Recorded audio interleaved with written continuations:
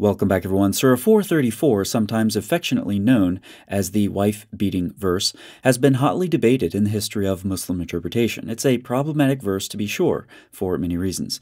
Is it the most problematic verse in the Quran for Muslims? Well, I don't know, but it's probably a top contender. Let's start by reading it. Men are in charge of women by right of what Allah has given one over the other, and what they spend for maintenance from their wealth. So righteous women are devoutly obedient, guarding in the husband's absence what Allah would have them guard.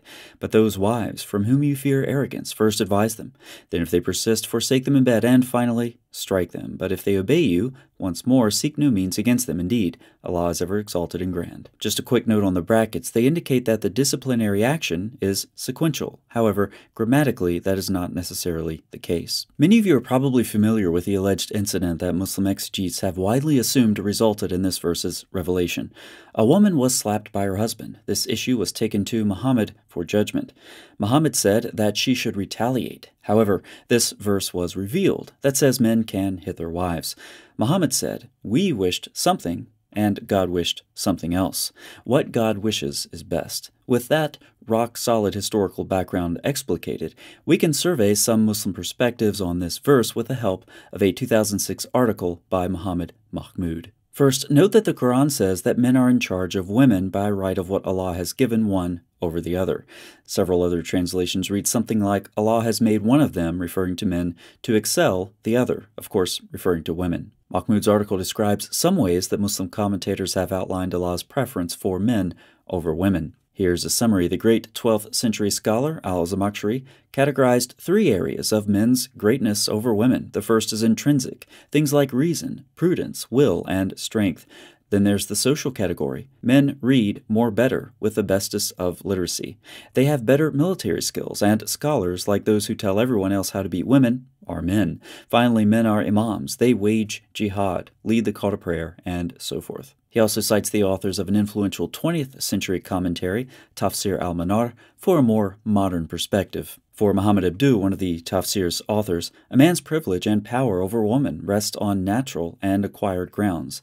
The natural argument claims that men have a more mature disposition, are more beautiful, and have superior thinking capacity. That's right, men are more beautiful. The Tafsir even states that one thing that contributes to men's superior beauty over women is their beards. I've had a few thoughts while noticing a Muslim beard, and beautiful is not one of them. Now that we know how men are better than women, we don't have to talk much about the nature of the arrogance, probably better understood as disobedience, of the latter. Defining disobedience is a very open category in the Muslim history of interpretation. Also, whether a husband has to know his wife was disobedient or have good reason to think she is or will be is debated. Moving toward disciplinary action, the husband has the right to forsake his wife in bed. Some Muslim commentators have been puzzled by this. If the woman's angry at her husband, not sleeping with him would not be punishment. Thus, Tabari cites some exegetes who have tried to solve yet another riddle in this verse. Some commentators that Al-Tabari cites contend that the phrase is not about forbidding the performance of the sex act itself, but rather a particular manner of its performance. The husband can have sex with his disobedient wife, but should signal his indignation by not speaking to her during the act. Tabari himself suggested that this part of the verse referred to tying the woman up for her punishment. Why not? And as to the beating itself, some have tried to argue that it does not refer to physical violence. This is where the verse gets really problematic. As Mahmoud states in his article, this is one of those rare instances when a believer feels that he or she stands on a different and higher moral plane than that which sacred scripture prescribes. You see, there seems to be something fundamentally wrong with beating a woman, even if she might be disobedient, yet Allah very obviously prescribes it. In response to this moral quandary, Al-Tabari, along with many others, met Allah in the middle and said that beating the wife should not break any bones. Or again, from the more modern perspective, the commentators of Tafsir al-Manar rely on Al-Tabari's material, insisting that the beating should not be harmful. Both commentators, however, go to great lengths in trying to justify beating as a disciplinary punishment. Muhammad Abduh claims that it is neither contrary to reason nor unnatural to beat women, but he quickly adds that this is a measure that can only be justified under exceptional circumstances, when the moral fiber of society is seriously undermined. His logic takes it for granted that women are more susceptible than men to the influences of moral depravity. For Rashid Rida, a woman's disobedience opens the floodgates of chaos, and beating is a legitimate and sometimes necessary measure to restore order.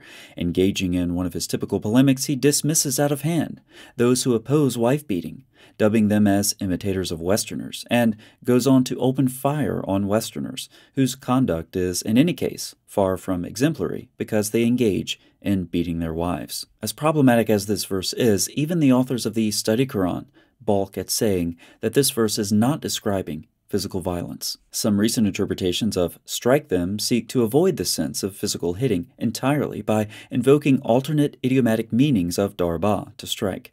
Such interpretations are not entirely convincing, however, since the wider semantic range of darba they invoke is activated only by various prepositions and syntaxes not found in the present verse.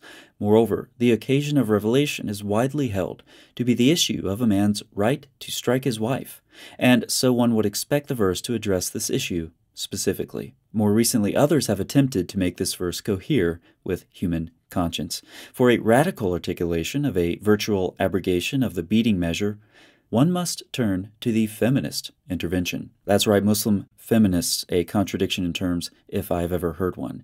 Here are a couple of examples. Pakistani Muslim feminist Rifat Hassan says that darba, to strike, means to hold in confinement. In Mahmoud's article, he calls this a forced interpretation of the verse. American Muslim feminist Amina Wadud says that this particular use of darba ironically prohibits unchecked violence against women, and the Moroccan feminist Fatima Mernissi in her radical reinterpretation calls upon the oppressed women depicted in Surah 4:34 to affirm their right to rebel. Such examples illustrate well the desperation awaiting anyone trying to read women's rights into Islamic texts. In the end, Mahmoud's article suggests virtual abrogation as a way forward, making me wonder how many different ways there are to abrogate the Quran. A virtual abrogation effectively says to go the route of people with a conscience, and don't beat your wives, regardless of what the Quran permits.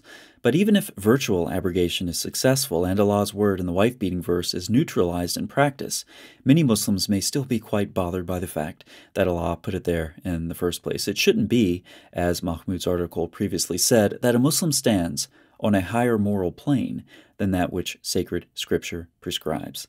Thanks so much for watching. I'll see you next time.